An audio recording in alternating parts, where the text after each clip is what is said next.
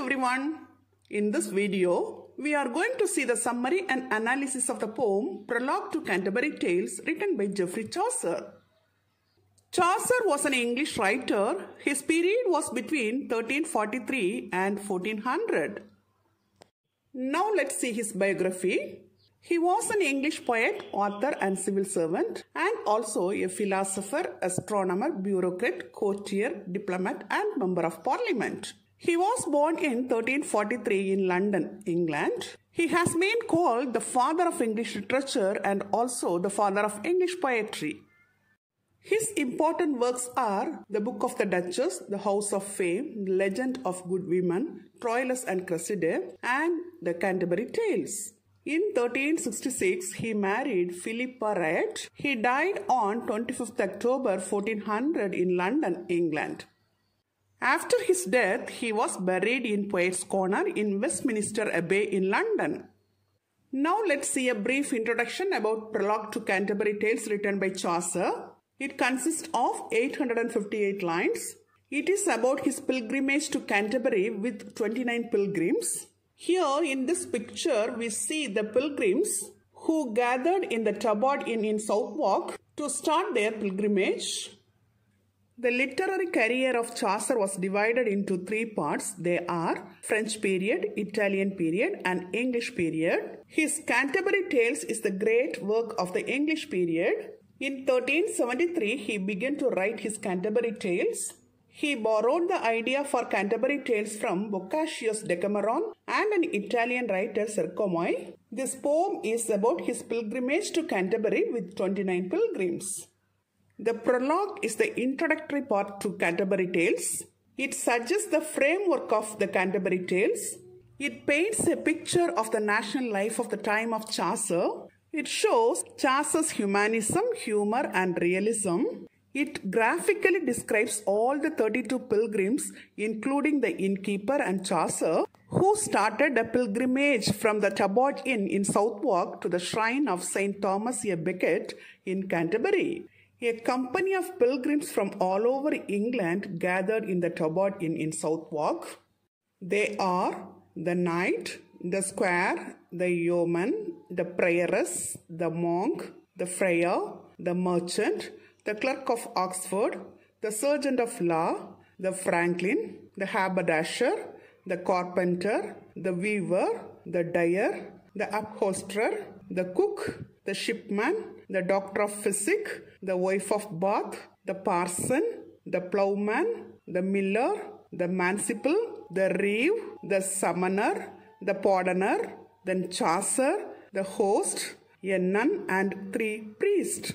The prioress was accompanied by these nun and 3 priests. These pilgrims were from all over England. They belonged to various social classes and different status. This picture shows the appearance of the pilgrims. Now let's see the summary of the prologue, which consists of 858 lines. It was the month of April and the season was spring. Chaucer planned to go for a pilgrimage to Canterbury to seek the blessings of the holy martyr St. Thomas a Becket. He reached the Tabard Inn in Southwark. At night, 29 pilgrims from all over England arrived at inn for the same purpose. The innkeeper or the host, Harry Bailey, entertained them and accommodated them in the inn. Here in this picture, we see the host of the inn and also the pilgrims who gathered in the Tabard Inn on that night. Chaucer made friends with them. At supper, the host of the inn proposes that on their journey to Canterbury, each of them should tell 2 tales from this side and 2 more on their return journey to relieve the tediousness of the way. The host offers to travel with them and to act as the master of ceremonies. Other pilgrims are to submit their judgment of who tells the best story. This picture shows us the pilgrims eating supper in the Tabard Inn given by the host. The host says that in the end he will finalize the best storyteller. The best storyteller among them is to be given a supper at the general expense. This decision is accepted by all and they set out on their journey early next morning. Lots are drawn to decide who shall tell the first tale, and the lot falls to the knight. Before starting their journey, Chaucer describes the characters, habits, dress, etc. of all these pilgrims one by one. These are portrayed elaborately in this prologue. The prologue contains the description of all these pilgrims, their appearance, behavior, habits, dresses, costumes, etc. Now let's see them one by one. The first one is the knight. He was a warrior, a military man who fought in many battles. He was a very perfect gentleman and also a worthy fellow who loved truth, honor, freedom and courtesy. At feast, he sat at the head of the table. He fought in 15 deadly battles for the sake of Christian faith. He wore a coat of coarse cloth all covered with dust because he just returned from the war.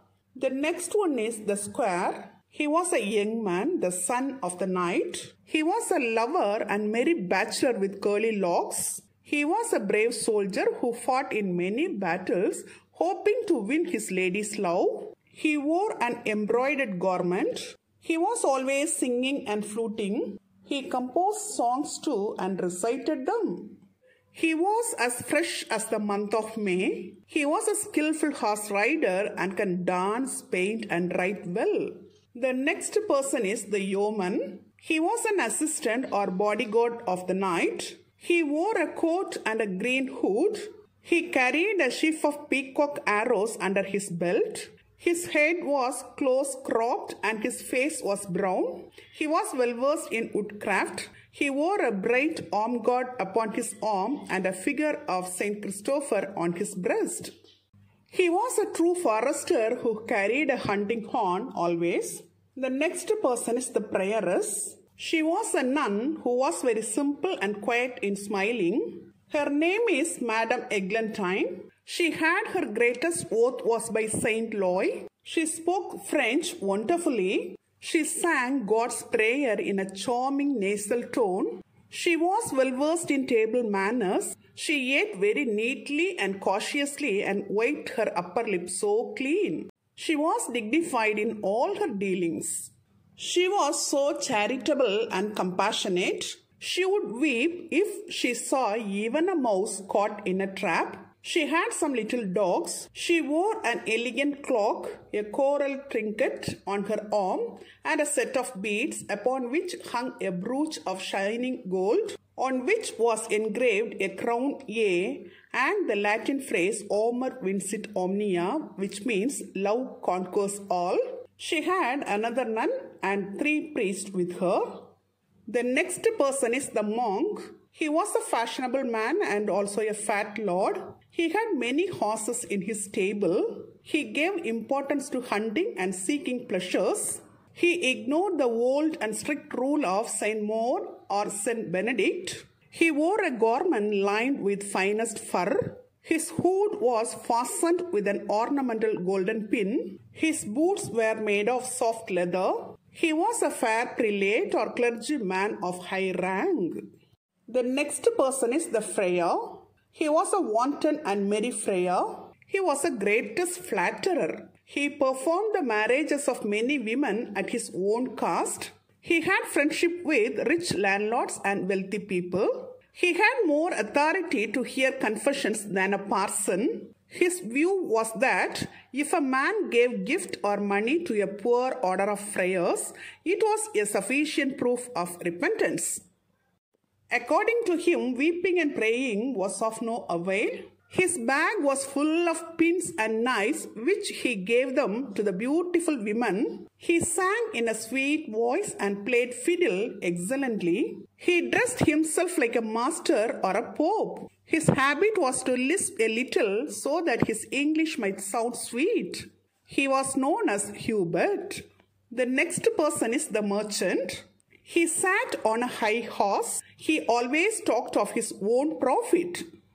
He was well versed in business transactions at the exchange. He was in debt, but nobody knew that. He was an intelligent merchant. The next person is the clerk of Oxford. He had devoted himself to the study of logic. He was not a worldly man. His garments were worn out. He paid more attention to books and learning than clothes. He spent all his money on books.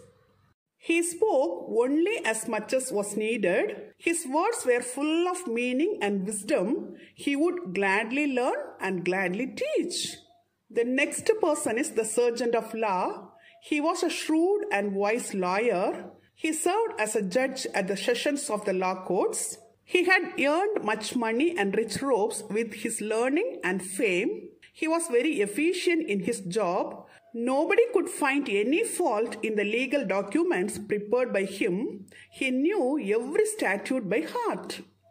The next person is the Franklin. He was a landowner and freeholder. His beard was as white as daisy and his complexion was as red as blood. He loved the life of pleasures, for he was the very son of the Epicurus. In hospitality, he was like Saint Julian. He changed his food and supper according to the change of seasons. He had his mew full of partridges and pond full of fish. At the sittings of law court, he was lord and master. He had served as a sheriff and an auditor. The next person is the haberdasher.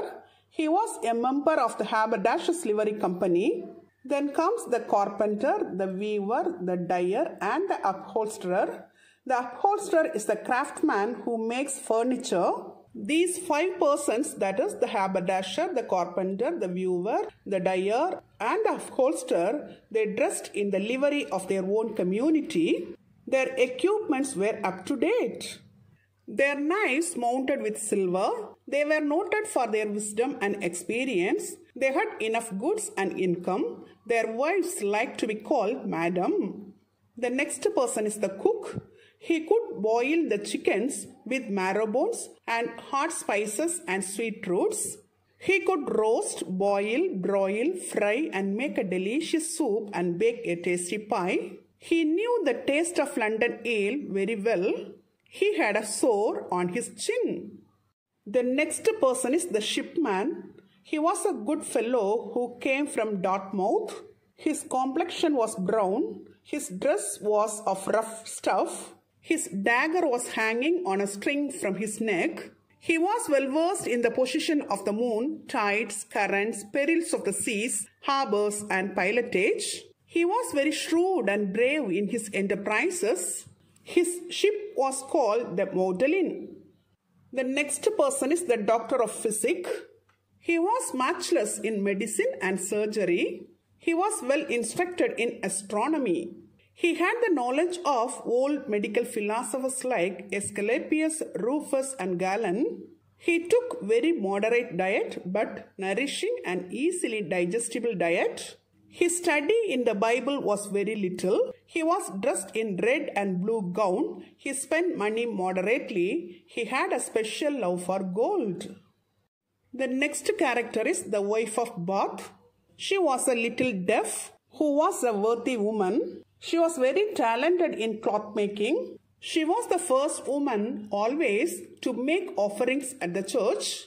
Her garments were attractive and nicely embroidered. She had married 5 husbands in addition to other companions in her youth. She visited many places like Boulogne, Galicia, and Cologne. She was a gap-toothed who wore a fine wimple and a hat. She liked to laugh and chat. The next person is the parson. He was a poor priest but a good man of religion. He was rich in holy thought and work. He took pleasure in teaching his parishioners. He used to help his poor parishioners out of his church income. He set a noble example to his parishioners. He was ever first to act and then to teach. He followed the teaching of the Bible. He stayed in his parish and looked to the welfare of his people. He always inspired his people Godward. If anyone was obstinate, he would scold him sharply for the time being. The next person is the ploughman. He was the brother of the parson. He was a true and good worker. Always he loved God wholeheartedly. He helped others to the best of his capabilities. He paid his debts in full and in due time. The next person is the miller. He was a stout fellow who always got a prize in wrestling matches. His beard was as red as a sow or a fox. His nostrils were wide and black, and his mouth was as wide as a great furnace. He was a sinful and rude fellow. He could blow and play upon a bagpipe. Then the next person is the manciple. He was a person in charge of purchasing and storing food items in the monastery. He was a wise buyer of provisions. He was always very watchful in doing purchase. Always he made his purchases a good bargain. He had more than 30 masters. He befooled them all. The next character is the reeve. He was a local officer, a farm bailiff. He was a soft, irritable man. His head was shaven like that of a priest. His legs were long and lean like a stick. He knew well whether there was a drought or rain, how much the yield of harvest would be. No one knew about his trickery and deceit. He could make purchases better than his lord, and he could please his lord craftily and got goods and gowns from him. He was a good workman, a carpenter. The next person is the summoner. He had a fiery red face with red pimples. He was hot and wanton as sparrow. Children were afraid of his appearance. He loved garlic, onions, and leeks with strong red wine. When drunk, he would shout like a madman and spoke a few words of Latin. For a quart of wine, he would gladly lend his mistress to his friend for 12 months. He knew the secrets and wishes of the young people of his diocese and acted as their advisor. Then the next person is the pardoner. He came singing, "Come hither, love to me." His wallet was full of pardons, which he had brought straight from Rome. He posed to have many holy relics in his bag, and by exhibiting these, he earned more money in a day than a parson in 2 months. He could read a passage and tell a story very well. He sang an offertory hymn. He had the talent to attract others through his speech. The next person is Chaucer, the writer of this poem. He narrates how they passed that night in that inn. At first, he apologizes for his frankness. He tells the status, the dress, the appearance, the character, and the number of the pilgrims. He asks the pilgrims to tell the stories as the instruction given by the host. Here, he quoted Plato's words, "The words should be as cousin to the deed." The last person is the host or the innkeeper. He was a striking man fit to be a marshal in a hall. He was a broad man with bright eyes and full of manhood. He was bold of speech, wise, and well instructed. He was a merry man. After supper, he entertained all with wit and mirth. His name is Harry Bailey. He suggested a plan to avoid the boredom of the long journey of the pilgrimage. To shorten the journey, each would tell 2 tales on their move to Canterbury and 2 more tales on their way back. Each tale should be the tale of the happenings of the past. The most excellent storyteller would have a supper at the cost of all. The host would act as their friend and guide. His suggestion was accepted by all the pilgrims. Early next morning, they started their pilgrimage. Who would narrate 2 tales first was decided by the draw of lots. In this draw, it fell upon the knight to begin. The knight gladly began his tale. This picture shows the journey of the pilgrims. Early next morning, they started their pilgrimage from Tabard Inn in Southwark and journeying towards Canterbury. Till now, we have seen the summary of Prologue to Canterbury Tales written by Chaucer. Now let's see the analysis of the poem. Chaucer's Prologue is a picture gallery of the 14th century England. The portrayal of 30 pilgrims gives us an excellent idea of the society at that time. Chaucer has painted the entire contemporary English society in this prologue. It shows that the medieval society is in the process of disintegration. The knight and the squire represent the old tradition of chivalry. The days of chivalry had been almost gone during that period. The ecclesiastical figures like the friar, the monk, and the pardoner give a picture of the decadence of the medieval church. There are both good and bad elements in every society. Chaucer gave a true picture of the realities of the society at that time. The merchant and the guild members represent the future rise of England as a commercial power. Then the prologue shows Chaucer's humanism, humor, and realism. Chaucer conveys a strong sense of individuality in each character. He describes the opinions, the activities, and the dwelling places of all these characters. He portrays the religious characters like the monk, the nun, the summoner, and the prioress as hypocritical and mean. Through them, he highlights the corruption in the religious order of the day. In the Middle Ages, women played a prominent part in wool industry. Chaucer shows this through the wife of Bath. The setting of the poem is highly realistic. A pilgrimage used to be the most common sight in those days. Chaucer blended laughter and tears as he actually found them in life. His storytelling is like a voracious picture of real life. It reveals the dramatic power of Chaucer. Through the stories of the wife of Bath, the friar, and the pardoner, we can see the dramatic power of Chaucer. It has been assumed that Chaucer himself took part in a pilgrimage in April of 1387 because of the illness of his wife Philippa, who died a few months later. The purpose of writing the prologue was Chaucer's desire to represent the 14th century social life realistically and graphically. Each pilgrim is representative of his class. All the broad social classes, barring the lowest and the highest, are colorfully gathered together in the prologue. Chaucer was the first poet to create living human characters in English literature. His characters are as real today as they were in Chaucer's day.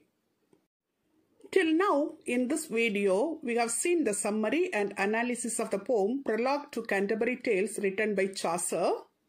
Hope you would have understood it very clearly. Thank you for listening.